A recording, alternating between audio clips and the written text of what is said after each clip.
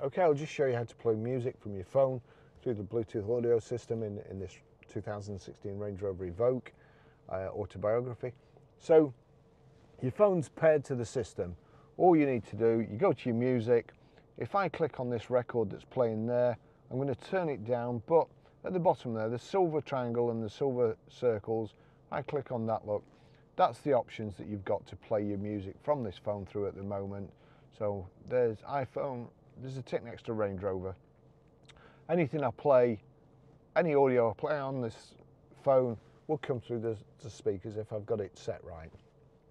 So I'm going to turn it down, then I click on the musical symbol there. At the moment it's on auxiliary. What we need to do now is click the plus next to source and then select my phone there or your phone, whatever. Now if I click play and then I turn this up and turn this up,